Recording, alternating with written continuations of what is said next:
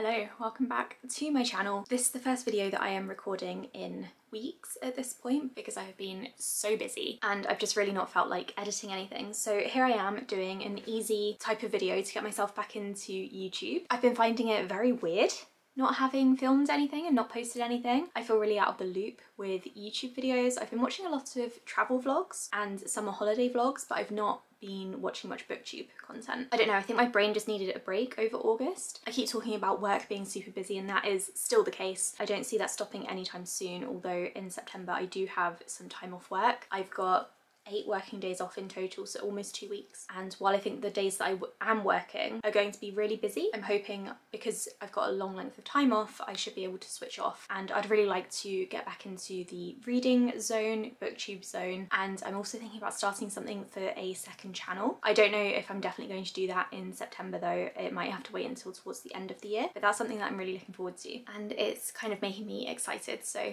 it's keeping me going. It's good motivation. Speaking of motivation, I am trying to motivate myself to get back into reading because it's been quite difficult for me lately. I really annoyingly bought a new camera back in July, I think just before I took a complete break. Since then I've not been recording anything and I've not been reading much either. I think in July I read like 4 books and in August I'm not sure how many I've read. I haven't really been keeping proper track, which is also really weird for me, but I'm trying to motivate myself. I'm hoping recording videos will motivate me to read, that reading will help motivate me to record videos. So it's kind of like a symbiotic relationship, at least in my head. So I've picked out a bunch of books that I'm currently interested in reading. All of these really excite me at the moment and that's really good. I might swap them out depending on what my mood is. I am wondering if my mood reading TBRs aren't really working. I keep saying, oh, it's okay to swap it out. That might mean that I'm not reading anything, which is also okay. It's just maybe that's not the right path for me to go down, but we'll figure it out. So I think I've got like 12 books here that I'd really like to read and a bunch of on my Kindle from either Kindle Unlimited or other things that I have already downloaded from NetGalley. I've also got this entire TBR that I do need to start getting through. I have a whole project on that coming up. I started the project and then I got into a massive slump, life slump, reading slump, book slump. So I've not really done anything with that project apart from film the intro. So I will get to that, but these are the books that I'm most interested in reading right now. So where should we start? Let's go with the lighter stuff first, I think. I would really like to read Honey and Spice. This is a contemporary romance book set in the UK, I think. It says it's quite popular on TikTok. I don't have TikTok downloaded on my phone, so I don't know. When this first came out, I was very interested in reading it, so I'm glad that I finally picked it up. I think I got it from the works for quite cheap. It says here that it's about someone who is a radio show host. She's got a summer internship in New York. Okay, so not set in the UK. She needs to form a fake relationship with a handsome player who is at the top of her hit list. So I'm really in the mood for some romance books at this point. So I've just finished Abby Jimenez's new book and that was perfect. So I'm hoping this one is going to be really good as well. I think I just need some lighter stuff for the end of summer and to get me into the reading zone again. Also, a very light, I hope, book is Done and Dusted. This is a TikTok book and I've seen this everywhere. This is the first book in a trilogy, I think. I think this is a brother's best friend small town romance. There are cowboys. That's all I know about it. Do you really need to know much going into these kinds of books? I'm hoping it's going to be good. I love the titles for this series. I also quite like the covers because it's kind of like dot art. I don't know if that's what you'd call it, but if you can see, it's like dots. I don't know, maybe you can't tell. Did you see how quickly that focused back on my face, by the way? That's why I got this new camera and the microphone works. It wasn't working on my old one. So yeah, I'm looking forward to reading this one. I've also picked out a reread of a contemporary book that I read 14 years ago, something like that.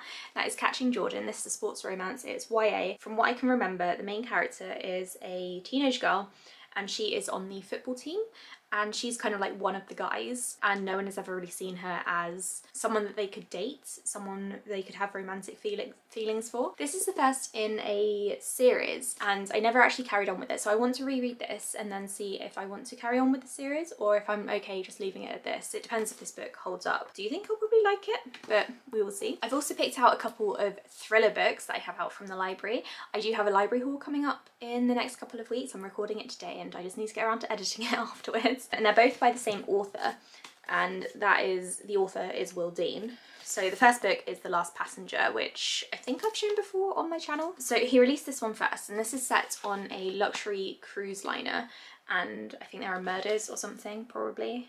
I don't really know what the plot is because I don't read the plot for thriller books, but that's what it sounds like. It's a murder boat mystery.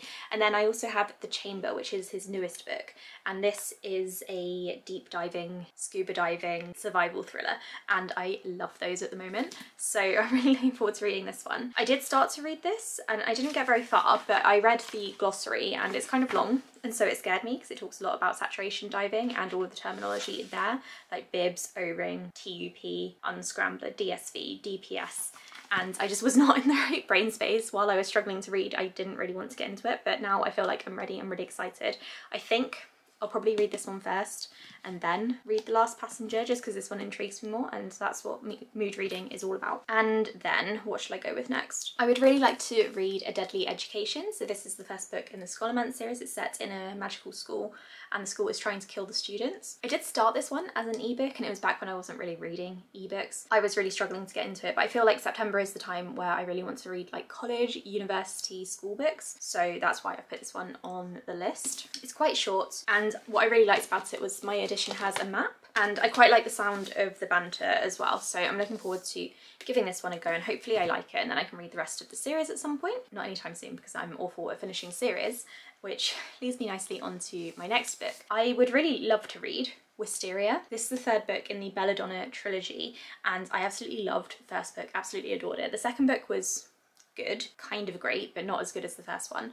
And so I pre-ordered this. I received it really late because I'm cursed when I pre-order books, but I'm really looking forward to trying this one and finishing off this series. I hope it's going to be good. So I don't really want to go into loads of detail about what it's about. Just look up Belladonna. It's like death and a murder mystery. I would really like to finish this one off very soon so that then I can say that I finished the trilogy and I will feel somewhat accomplished. I am really bad at finishing series, so I would like to strike while the iron is hot, as they say. So I'm looking forward to that one, and I hope I give it 5 stars because I really do love the characters in this. I do need to recap Foxglove, the second book, first, because I've not done that, and that was silly of me because now I've forgotten a lot of the plot. Like, I remember the basic like premise and what happens, but I can't remember the finer details, so I'm gonna have to flick through that, recap it, and then read Wisteria. I would also really like to read A Study in Drowning. I got this one back out from the library recently because it was just sat there, so I was like, I'm gonna pick it up. My friend Justine read this one, I think she said in 24 hours, which is wild. I've got no idea what it's about. I just picked it up because of that, and I'm hoping that I read it really quickly as well. It says something about Fairy King, and fae or fairies are not my favourite topic, but if Justine liked it, I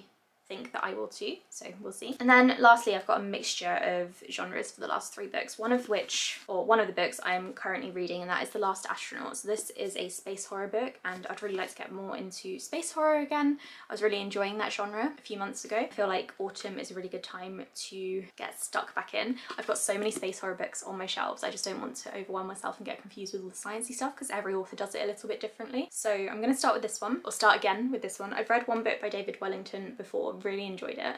That one was called Paradise One. The sequel to that is coming out in November. And this one is about, well, I don't really know what it's about, but I've read the prologue. The main character, called Janssen, she was part of a space crew who are heading to Mars, and then in the prologue there's a warning sign, and she goes to investigate what is wrong with the ship. There could be a fault or something, which wouldn't be good if they get any further away from Earth. I think they just passed the moon, and then she's like, I'm gonna go and have a look. It turns out that one of her colleagues is, I don't really know what's wrong with the ship. One of her colleagues gets burned by hydrazine, and that's flammable, and the flames are invisible. According to this book, I don't know if this is accurate. And so she watches him burn to death by invisible flames before she has to cut off that part of the ship and like float it out into space. So I thought that was really cool, and I'm kind of hooked, so I'm looking forward to carrying on with this one. I would also really like to finally carry on with The Silence of the Girls. I did start this and I think I got about 50 pages in, and it was a really easy read. This is a retelling, The Battle of Troy, told by the women's points of view. And I really enjoyed what I was reading. I was really enjoying what I was reading, and I just put it down and didn't pick it back up, but I'm going to, and then I'm going to pick up the other books because I have a feeling I'm going to love this one. And then finally, the last book is one that I don't really know much about. I just picked it up from a charity shop because it was £1, and then I thought it sounded good. So this is called Light Seekers. The tagline is, they already know who killed the men, what they don't know is why. And this one is set in Nigeria, and I think it's like a murder mystery, which I wouldn't have really gotten from the cover, to be honest. I don't think it's historical necessarily. It says here that 3 students are brutally murdered in a Nigerian university. Their killings and their killers are caught on social media. The world knows who murders them, what no one knows is why. And then there's a trial and a psychologist. The psychologist is an expert in crowd behaviour, apparently, and then he travels to the town where it happened and starts investigating. Will he uncover what really happened to the Okriki 3? So yeah, looking forward to this one. Sounds like a really good mixture of mystery and crime fiction and psychological as well. So yeah, I've not really heard anything about it. If anyone does know much about this book, tell me what you think. It doesn't seem to be very popular, and I've not looked it up on Goodreads, so maybe I'm wrong, but that's just my impression. So those are the books that I'm hoping to read. I also really want to get to TJ Newman's new book, because I've not read that yet. I think that one's called Worst Case Scenario. I also need to finish off the novella in the Serpent, the Wings of Night series before I read the second book, Ashes and the something Star-Cursed King or something like that. I'd really like to keep that going while the momentum is hot. I really like the first book, and I'll talk about that more in a wrap up. So yeah, I've got a few ideas of what to read. I hope that I can get my reading mojo back. I'm feeling quite good about it, to be honest, and the time off work will definitely help. I'm really hoping, like I said at the beginning, to get back into reading, get back into booktubing. I've got several books that I would like to post recaps for, so I'm going to make that my focus, I think, of the week that I am off. I'm going to recap the second A Good Girl's Guide to Murder book, because my first video is doing really well. People seem to really appreciate the recap. I also want to recap Serpent and the Wings of Night, because I really want to talk about it. And then I also probably need to recap Gideon the Ninth at some point, but maybe that one can wait for a bit, because I don't think the 4th book is coming out anytime soon. So let me know what you'll be reading in September in the comments below. Thank you for watching, and hopefully I'll speak to you all soon. Bye.